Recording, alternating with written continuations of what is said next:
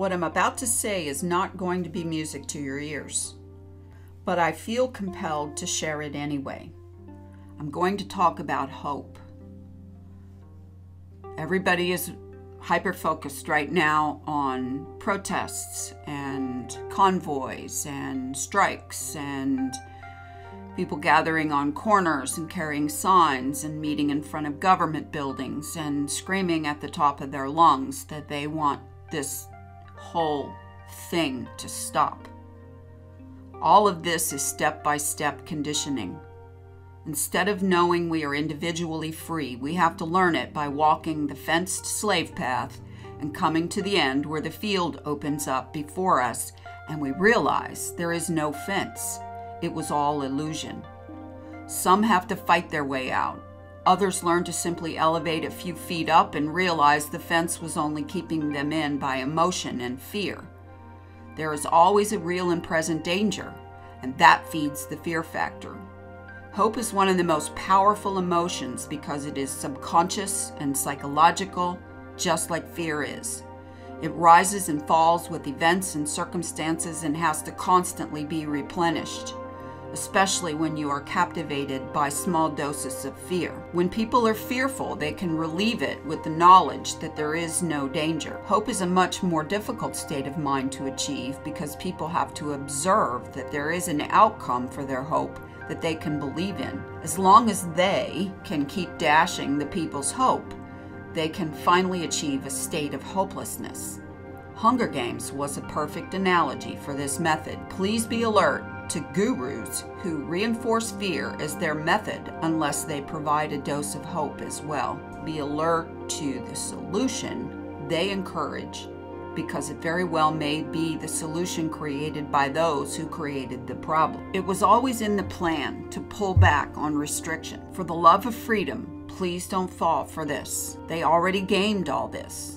Their algorithms already knew when critical mass would arrive. Problem, reaction, solution. We are winning because it was deemed time to move to the next phase. What is this next phase? As far as my research leads me, the idea is to get the people themselves to try to conquer their own governments, their own organizations that have been set up to entrap us in the first place. Why would they want us to overthrow our own governments, to protest to the degree to get people carrying pitchforks and torches? Why would they want to do that?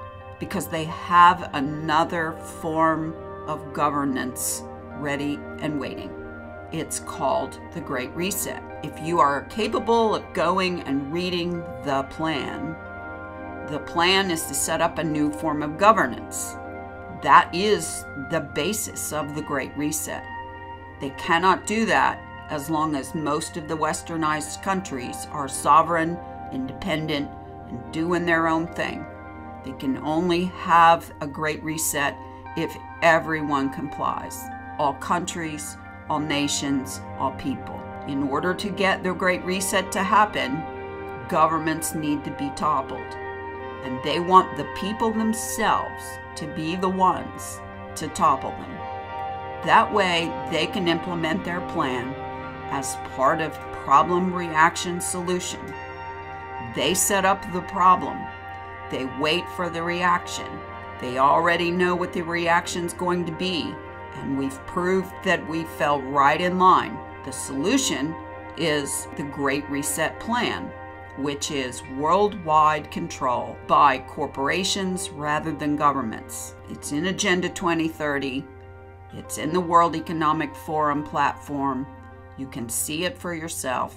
In order to get there, they have to topple governments. That is why they set up bumbling politicians in place for everybody to get to the point where they're, oh my God, how can we have these bumbling politicians ruining everything, locking us down, wrecking our economy? It's all to squelch your hope in our own legacy government. Keep hope alive.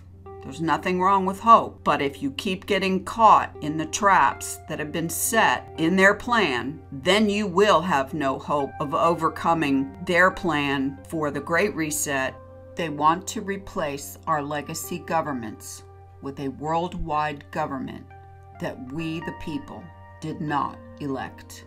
The Great Reset is a complete plan. It's social control, financial control, economic control, all of it. If you hope to avoid total control, then you're going to have to focus on the monster of the World Economic Forum plan and not whether or not you get your immediate rights back to go eat at a restaurant or fly on a plane. The hope is to overcome the master plan, the fourth industrial revolution, the biometric collection of data, the entrapment of everyone with central bank digital currencies, your wallet. If there's anything we should focus our hope on, it is to collectively get together to defeat the master plan and not the step-by-step problem reaction solution that they've trapped us into. At this very moment, they are orchestrating the people to overthrow their legacy governments, and the solution